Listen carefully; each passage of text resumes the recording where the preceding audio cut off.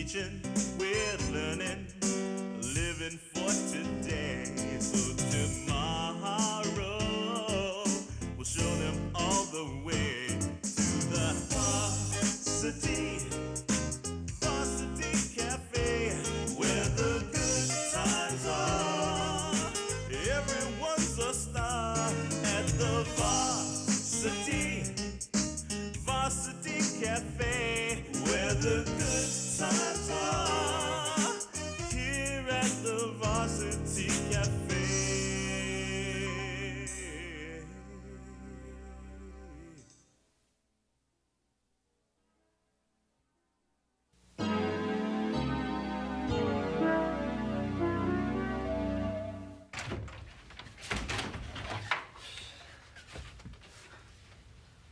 Well, is there any particular reason you're sitting on my bed?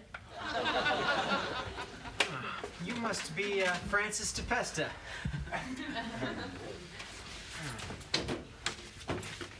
Rocco. Do you actually want us to call you Rocco? Very astute there, Coach. I see. Well, where are your roommates? That's Jeff, and I'm Keith. Look, is something bothering you? Too much Jolt Cola. You really want to know? I just spent 5 hours looking for a job. They tell me they're looking for somebody with experience. Like it takes a whole lot of experience to stick shampoo bottles on a shelf or dump French fries into a deep fryer. Yeah, well, you know what they say, no experience, no job, no experience. You could always try the Army. They're not interested in what kind of experience I got. Because you know what else I've been hearing all day? We're not hiring.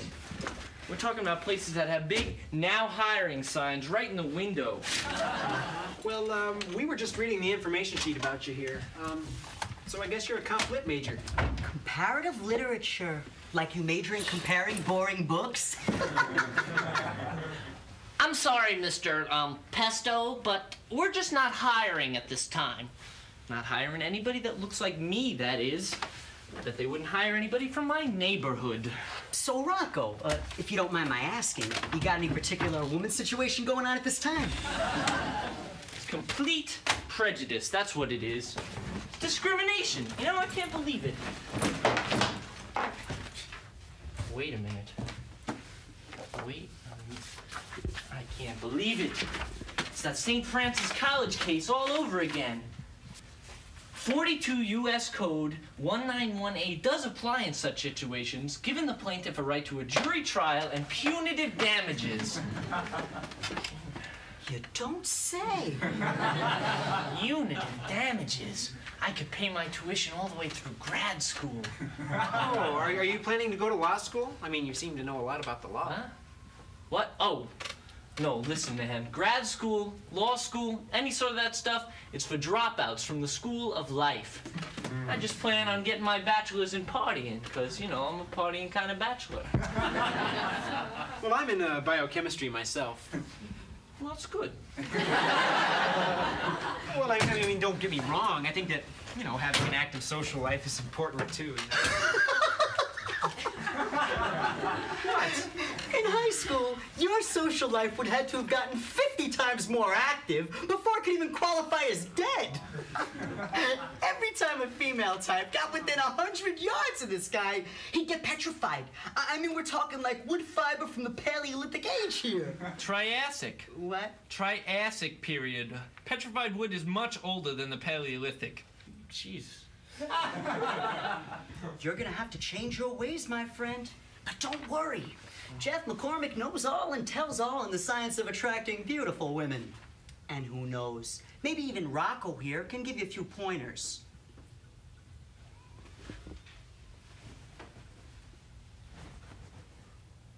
Or maybe not. Come in. Come in. Hello? Greetings, fellow residents of the 3rd floor. Greetings. Someone on the room assignment committee must really like me in order to put me on the same floor with such a, well, if you don't mind my saying so, such a bodacious woman. Thank you, I think. I'm Allie Masterson. I live down the hall. My name's Jeff. Jeff McCormick. Pleased to meet you, Jeff. The pleasure's all mine. Go ahead. Keith Phillips. Getting better, Keith. Hi. Who's your friend? Oh, that's Rocco. He's a comparative literature major. Uh-huh. Hi, Rocco. But who cares about him, really, when we could be talking about us? You and me? As in whether or not you're free for dinner tonight. Well, I appreciate the invitation, Jeff, but I'm working tonight. Oh, really? Where do you work? I wait tables at the Varsity Cafe. It's just down the street. How criminal. I mean, a supreme instance of femalehood such as yourself should not have to wait tables on a Friday night. You know, my sister was a waitress one summer. That's nice, Keith. You know, Allie, I could forge you a note from the health service and you could call in sick. Come on. Wouldn't you rather be wined and dined than have to carry around someone else's Coke and fries? We're short-staffed right now. We just lost Igor. Our busboy. He made off with a gross of hamburger meat, and we've all had to work extra to cover for him. Just 1 minute. Mr. Pesto. Oh, Mr. Pesto. Pesto, pesto, pesto, pesto. Oh, Mr. Pesto. Can you remember Einstein's last name? Einstein. Good. Then maybe you're smart enough to remember my last name. Rocco. Rocco what? De Pesta. What? De Pesta. Good. 50 times. De Pesta, de Pesta, de Pesta, de Pesta, de Pesta, de Faster. Pesta, de Pesta, de Pesta, de Pesta, de Pesta. I really think you ought to talk to Allie. De Pesta, de Pesta, de Pesta, de Pesta, de Pesta, de Pesta, de Pesta, de Pesta, de Pesta, de Pesta, de Pesta. Hello. Hi, I'm Allie. De Pesta, de Pesta, de Pesta. You must be Rocco. De Pesta. I think that's 50. I live down the hall. Great. I don't often get to meet a man who reads Scientific American for fun. Oh, I do. Well, that's not really a Scientific American. I just stapled that cover onto a rodent track. You know, professors don't get so mad if they catch you reading a Scientific American in class. What a great idea. You know, Allie, Rocco's looking for work. You might want to tell him about the situation over at the cafe. Well, we're really desperate for a busboy where I work, at the Varsity Cafe. It's not the most thrilling job in the world, but a job's a job. Yeah, sounds great to me. Yeah, well, so what's your major? Well, because I thought that if, you know, maybe if you were taking some biochemistry classes or something, we could study together. Well, it's really been nice meeting you guys. See you later, huh? 8:30 a.m., Rocco? Whatever you say. Bye, guys. Bye. Bye. What's your major? I couldn't think of anything else to say.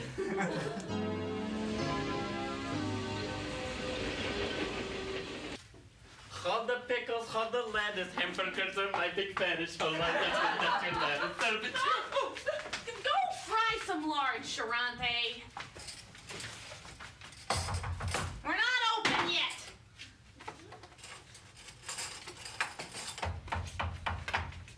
Hey, Fonzie, this ain't Arnold's. Why don't you go back to Milwaukee? We're closed.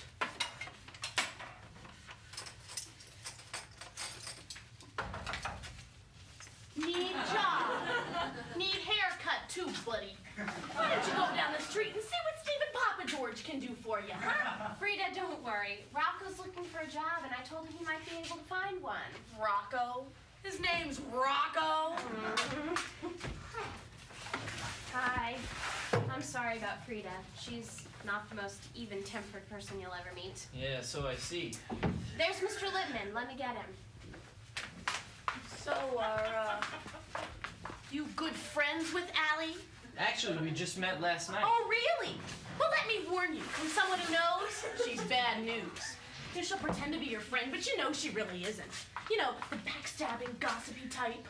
Rocco, this is Mr. Ed Lippman, owner of the Varsity Cafe. Mr. Lippman, Rocco DePesta. I'll let you two talk. Do you two have something better to do? Move it, Charante. Have a seat. So, Rocco. Allie tells me you are an aspiring busboy. Yes, it's been a dream of mine.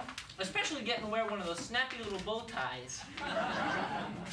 Yes, well, Mr. DePesta, judging from your appearance, your ultimate career goal seems more along the lines of engine parts and grease rags and dip sticks. Oh, yeah? Yeah? Some manager you must be. Hiring a busboy that takes up with a couple 100 pounds of meat? Mr. DePesta. Got you there. You can be absolutely certain that I will never hire a hellcat like you. Ooh, them harsh words there, Mr. Ed. A horse is a horse, of course, Not now, Charante! But, when you use the word hellcat, I'm sure that you intend to use it in its first definition, a person who torments others for me. However, you fail to realize that there is a second definition, a bad-tempered and evil woman, a hellcat, that applies to Frida and not to me at all. So perhaps you better take that up with her now. Goodbye, Jack. Wait a second, Rocco. You're not really trying to get this job, are you? What are you talking about? Do you still want to work here? Yeah, what, are you serious? Yes. In fact, you can start immediately. Great. Hey, listen, do I have to wear one of those bow ties?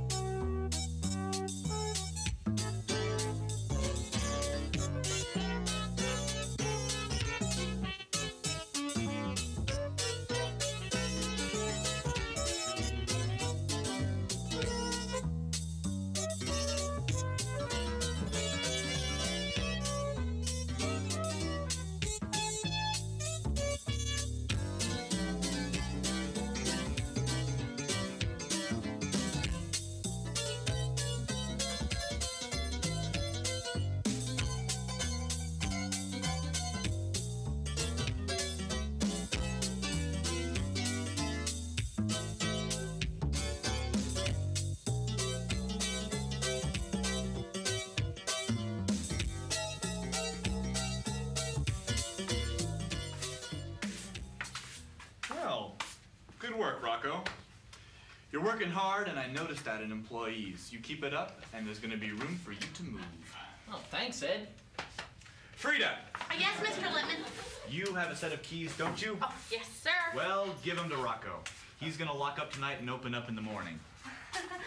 Mr. Lippman? Yes, Frida. I usually lock up. I've been locking up since I started working here. I know. And Rocco's going to lock up tonight. And if this works out, we're going to see about delegating this responsibility to you on a more permanent basis. Mr. Lippman, is there something wrong with the way I've been locking up? I mean, if I'm doing something wrong, just tell me and just give me a chance to change it. Because it's not fair for you to take away the keys from me and not tell me what I did. What? Frida, there's nothing wrong with your performance. In fact, why don't you stay tonight and show Rocco the routine? Mr. Lippman, you don't even know if you can trust him yet. Because he just started after. I mean, I don't think you should have the keys, Mr. Lippman. I just don't think you should. Frida. Mr. Lippman. End of discussion. Show Rocco how to lock up, and I'll see you all tomorrow morning. Good night, everybody. See you at the dorm, Rocco? Yeah, definitely. Right. Way to have gone, Rocco Bullwinkle. It was better than cats. I'd see it again and again. I'm so tired we had this clan together. I'm going to Disneyland.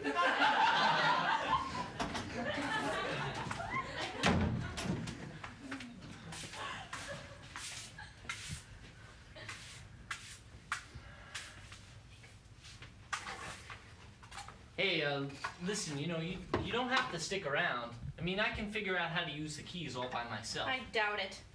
Finish sweeping the floor, and then I'll show you how I lock up. I'm finished. Well, I'm not. I have to finish totaling these receipts.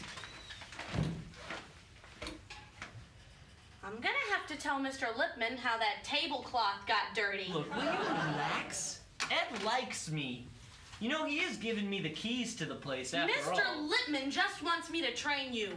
It's not like you're anything special. 1, 2, 3, 4, 5. 8, 7, 2, 6, 5, 33, 84. Ha ha! Funny. Look, what makes you think you're so much cooler and so much smarter and so much better looking than anybody else here? You know, you're not gonna get very far with that attitude, mister. You want to get ahead anywhere, especially here. You're going to have to start showing people some respect. You don't call Mr. Lipman Ed. You don't make fun of people for doing their job, and you should listen to what I tell you. Because you might learn something. Yeah, I might learn to be anal retentive. Just be responsible with those keys. Look. Why don't you be responsible and leave before I do something stupid and blame it on you? Huh? Fine. You're so smart. You're so in control. Go ahead and finish locking up by yourself. Just don't do anything stupid with my keys. What a twit.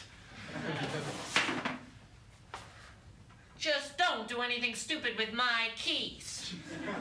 Don't do anything stupid with my keys. Don't do anything stupid with my keys. Don't do anything stupid with my keys. Hey, don't do anything stupid with my keys.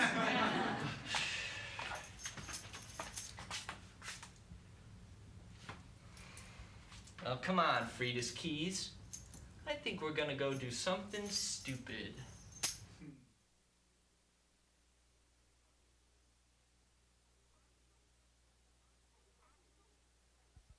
Axel and Ludwig. Two musical geniuses, side by side. Oh, Keith, you gotta listen to this. I just figured out how to play Purple Haze on my kazoo. Take a listen. I'll get it. Hello? Oh, hey, Rocco. What are you still doing at work? A party? Cool. Ooh, sounds nasty. Yeah, sure, I'll help out. Okay, then. All right, I'll see you later, then. All right, bye-bye. So what's up with Rocco? Some waitress named Frida.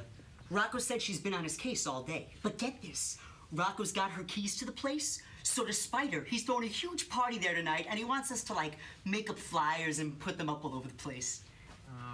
Oh, no, Jeff, I don't know. If Rocco gets caught, then we could be charged as co-conspirators to the crime, and I don't know. Dude, would you relax? Now, come on, let's make those flyers. But what happened to my kazoo? No, Allie. You misunderstand me. It's not that I dislike your scarf. What I question is your judgment as far as your blouse, scarf, jumper combination is concerned. I mean, yes, things are tonal this fall, but I don't think you have the grasp of that yet, Anne. Please. She came to pick me up, and I made the mistake of asking her how I looked. So, you must be Rocco. I could tell just by looking at you. Anne, I don't think Rocco is interested in your personality assessment of him based on his clothes. Oh, no, Allie, it's cool. Let's see how close she gets. Well, Rocco, I can tell that you're trans-bohemian with brains, daring, a touch of the mysterious. I think you're hiding a lot of your true selves. And did you figure all that out just from what I'm wearing? Of course! Child! Nothing that anyone wears can get by me. Well, naturally, Allie's a little skeptical, but oh my. Now, if you'll excuse me, I see a glaring faux pas that I just can't let go uncorrected. Trust me, she'll thank me for it later.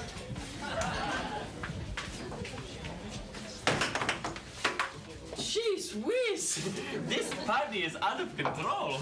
Where I come from, we consider a table full of bendy toys and a bottle of rubber cement to be a good time. Did your parents let you have wild and crazy parties like this one? I never had any parents. What you talking about, Willis? I mean, Marie. Well, I was raised by trained dogs in a traveling circus, and I paid for my food and lodging with the sweat off my brow. The circus people would not take cash. No, I guess not. What does one do in the circus? Mostly I host elephants. Really? Where does one buy pantyhose for elephants? Isn't it getting a little out of control? Oh, come on, Allie. Don't you like to cut loose every once in a while? There's a difference between cutting loose and cutting your throat. I mean, Mr. Lippman asked you to lock up, and instead you throw the place wide open and host a huge party. Rocco, does blatant disregard of trust mean anything to you? Come on, I'll mop up afterwards. Besides, how is Lippman ever gonna find out? But Rocco... Oh, look, Allie, nothing's gonna go wrong. Don't you worry about a thing. And if anything does go wrong, I'll just blame it all on you. Excuse me. I saw y'all from across the room, and I just had to talk to y'all about your outfits. Okay.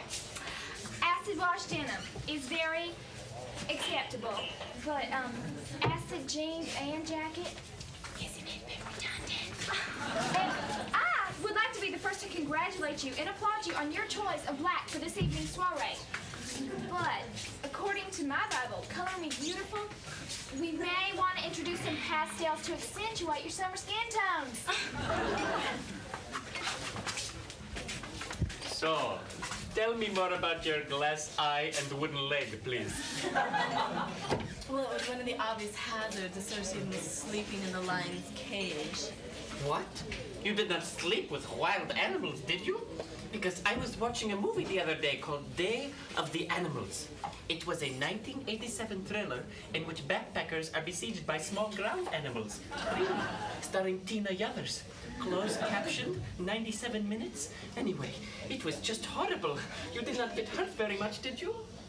Oh, don't worry, Sharante. I have a way with animals. I would like to see pictures of that sometime. Hey, ladies. Freshman.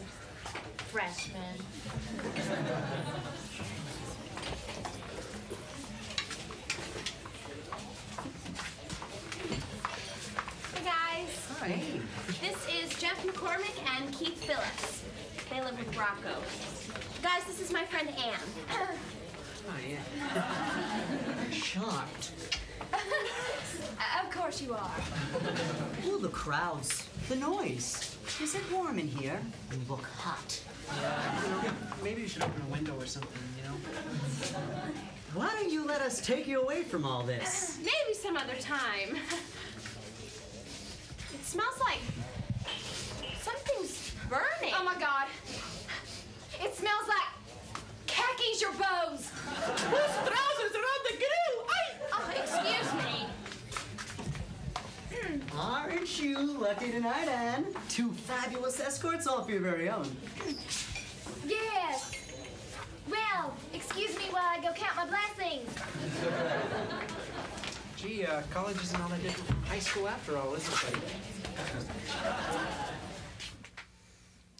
Hello, Rocco. This is Frida. Unlock the cafe at 7 tomorrow. By the way, I'm sorry if I yelled at you today.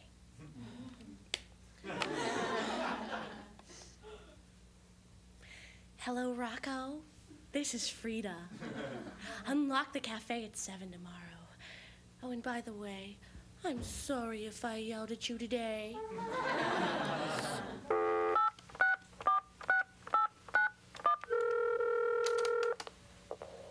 Hello? Hello, is Rocco there? Gotcha!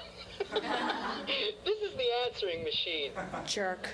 You've reached Jeff, Rocco, and Keith. But we're not here right now.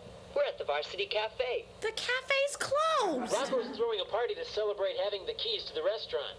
What? That's right. It's the Rocco's Got the Keys party. Come on, join us. Oh, unless you're Frida. Rocco is going to be so sorry. Keith, you Casanova, you. I think she wants you. Really? How can you tell? She just closed her eyes. Go ahead, make your move. Should I? Yes. Oh, it's okay. No, I shouldn't. Well, you're a real romantic. Is that what you like? Romantic guys? I didn't say that. Intellectual types? Not necessarily. Well, the type of guy that can tell you stuff like, when do I see the most beloved one? When in the light the spirit of mine eyes before thy face their altar, solemnize the worship of their love for thee made known.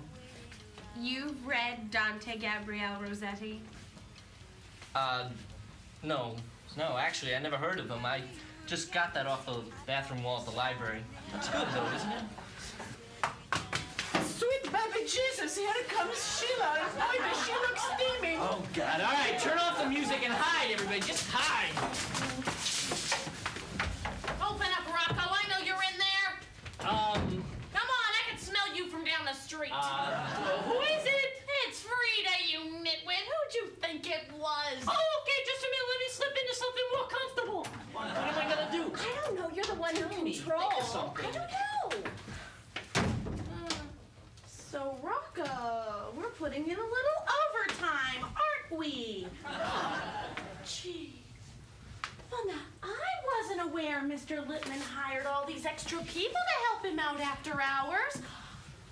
You know, I think I'll call him now and let him know how hard-working his employees Frida, are. come on, just No, that's all right, Frida. I'm here. Mr. Lippman, I'm sorry. Hey, come on. Where's the music? Can't have a party without music. Come on. Mr. DePesta, I'd like to speak with you.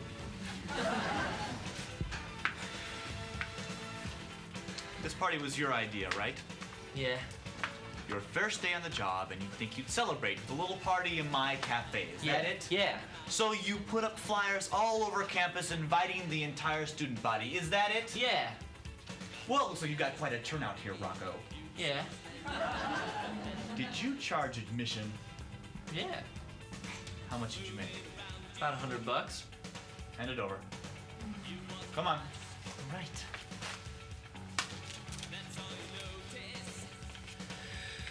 Rocco, I'm gonna have to make a deal with you.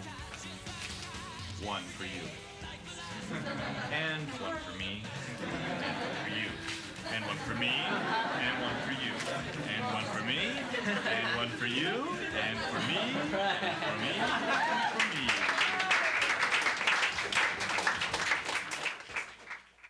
Hey, just relax. The Varsity Cafe will be right back.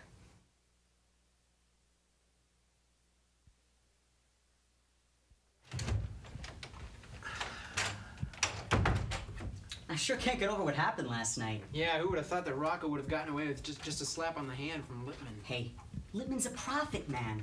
He must have realized that hosting late-night parties is a great way to make a quick buck. Yeah, well, Rocco lucked out. Hey, he's not the only lucky one around here. Look at what I found.